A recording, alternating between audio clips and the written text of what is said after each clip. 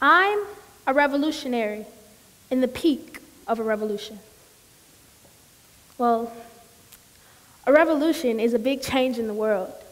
It's something that you do to make sure that the whole world hears you. A revolutionary is the one that stands in the front, the person that leads the marches, leads the protest. You're the person that the rest of the world looks to follow. Personally, I know I'm a revolutionary. I've already had my mind and my heart set on changing this world. I know that if I leave a positive impact on every person I come encounter with, then the world will change. Think about that, though. Let's think about it. Come on. I put a smile on his face.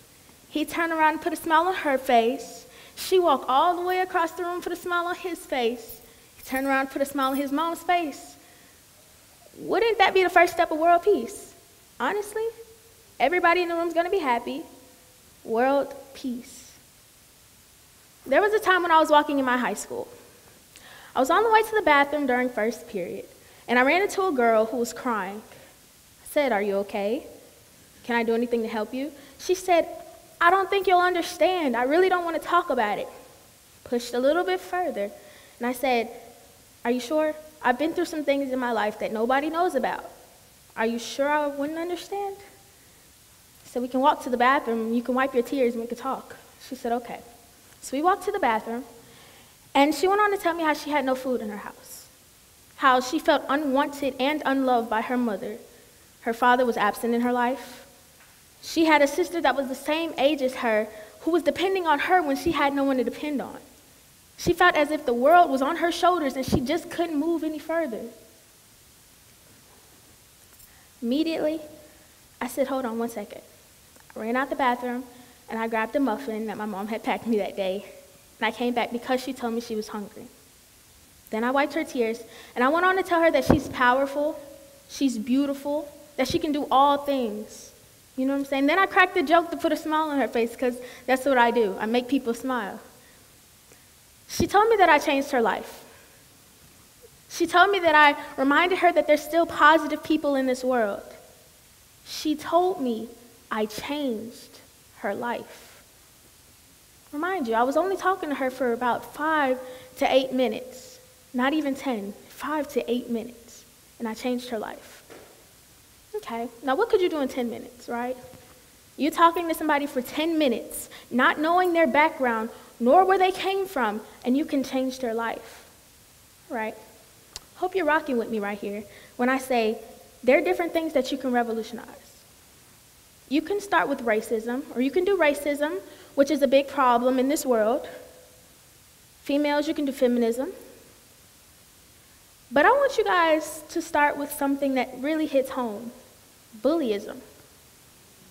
Bullyism. That word's not in the dictionary. I just made it up. Bullyism. Stand up to a bully. Don't participate in silentism. That one's not in the dictionary either, because I made that one up too. Silentism, it means that you're not going to sit here. You're not going to participate in the wrong actions. You're not going to sit here and be quiet because you don't want to be judged. If that makes sense, you know what I'm saying? You don't want to be judged, so you're going to sit here and say nothing at all.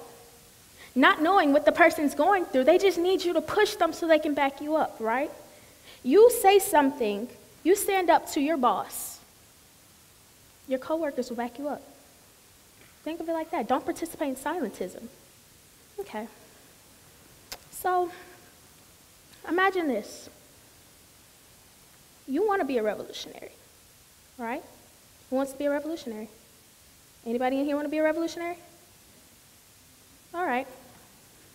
Let's say you're scared. You fear what the next person has to say. That happens a lot. I know a lot of people my age that fear what their classmates are going to say. I know a lot of people, a lot of adults, I know, that fear what their boss is going to say, if their coworkers are going to agree with them. I understand. But then again, I say, don't participate in silentism, right? Okay, cool.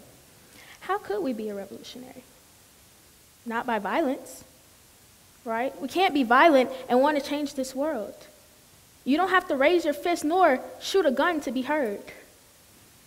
They have people like Martin Luther King Jr., who led protests, marched, and gave speeches, but never hurt anybody, never killed one person. They have Rosa Parks who sat on the bus, didn't say much, didn't hurt, still made a change, right?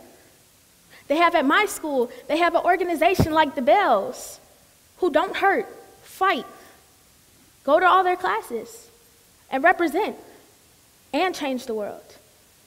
They have Colin Kaepernick, who simply went like this during the national anthem. He said he doesn't want to represent or participate in a national anthem that doesn't support people that look like him, nor himself.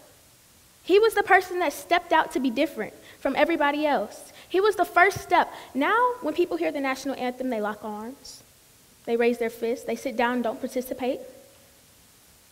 He's a revolutionary, a nonviolent revolutionary. Okay? Hope you guys are still rocking with me. This is how you become a revolutionary. All right? First, you have to start with yourself. And again, I say, I was born to be a revolutionary.